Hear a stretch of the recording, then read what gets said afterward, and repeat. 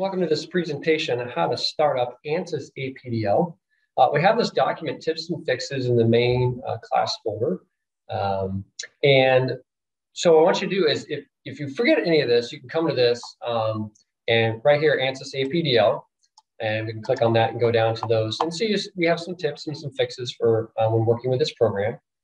And you can look over these, but basically we're down here. We've had issues in the past where people save files and it doesn't have anything in it. So you just need to find them. But the best way to do it, and what I'm going to show you today, is how to fix this. Is whenever you start your computer, you want to use the product launcher.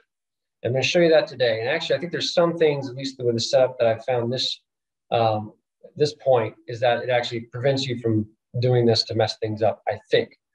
Anyway, if you forget anything from this presentation, watch this next 15 seconds. All right, here we go.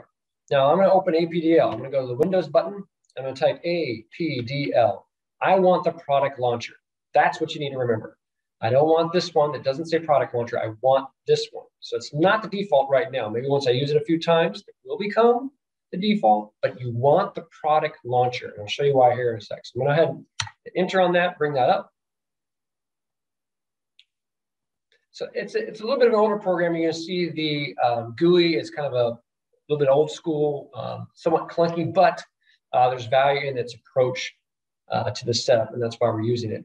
But what it does is it forces you to pick the working directory up front. So before you're basically creating the file up front that everything's going to get saved into, rather than kind of ANSYS saving it as a temp file in the background. And then once you are ready to save, it says, oh, okay, what do you want to call it and where do you want to save it? So when you do like a Microsoft Word file, you like start a file, you just start typing away, and then you save it. And at that point, you haven't created a file yet, but it has saved it in some temp files directories in the background.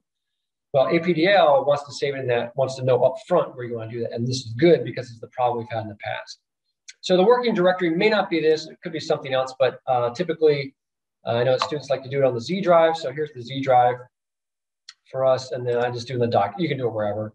But again, you're specifying exactly where it's at, and you have the job name. So I'm just doing an example. So again, I'm just going to do an example here. So ahead and hit run. All right, and what I'm going to do right now, I'm just going to pause for a sec because what I want to do is create something so you can see right now if there's basically nothing I haven't started off. So I'm going to basically create my document, my Word document, but it's going to be my ANSYS model. And then I'm going to come back and show you what happens when I close and restart with that. All right, so I've just finished creating my model. And so kind of like a truss bridge type of thing. And so all I'm going to do now is save it, save DB, or come up here, file, and you can save as or save as job name, but we'll just save as. And well, you look in here and you don't see it. But we saved it, or we set it up initially as example. So let's go back and find it. So it was Z drive, come down here, and under the documents, we see, oh, there's example. All right, so just confirm, we can okay and save it. So we want to go ahead and replace it. So we'll go ahead and quit here. And again, I can save everything, and I click OK. And it takes me back to the product launcher, but I'm going to close that out. So then if I log back into this computer, I'm going to be at the same place. Well, I'll be back on the same computer. I did everything there before. So if I go to Windows and APDL, remember, I don't want to do the product launcher. All right, sorry, I do want to do the product launcher. So I'll go there. And if it remembers you, which it probably does, it should. Again, if you're on the same machine, if you go to a different machine, it's probably going to not remember. So you're just going to have to navigate back to your working directory and your job name. But this one has it, so I'll go ahead and hit run now. All right, and well, where'd it go? It's not showing up. All right, so that may happen, and that's fine, because all you have to do is come up here and hit resume DB, and it should pop up like that. Now, you might also say here, well, shoot, where did my node numbers go in my element numbers? Well, that's a kind of a separate piece, but I'll show you here anyway. So we're going to go to plot controls, and we're going to go to numbering. And you just want to turn numbering on. So we have node numbers that we want to turn on. So we're going to just select there. And then it says element and attribute numbering. We just want to turn on the element numbers. So we'll click there, and we'll click OK. Okay. Sometimes this works, sometimes this doesn't. If it doesn't, you might just need to come back up here to plot and multi-plots. And that'll help it show all these items. Okay, so hopefully that's helpful in both saving and then bringing your document back up. Another thing you may have wondered, well, if I hit just save DB, do I not, do I lose something rather than going in the file menu that didn't have? Well, I'll just add something here real quick as I'm talking here, and I go back into meshing, oops, not meshing, modeling, and I'm going to create another element and auto number through nodes, and we'll go just between 1 and 4 here.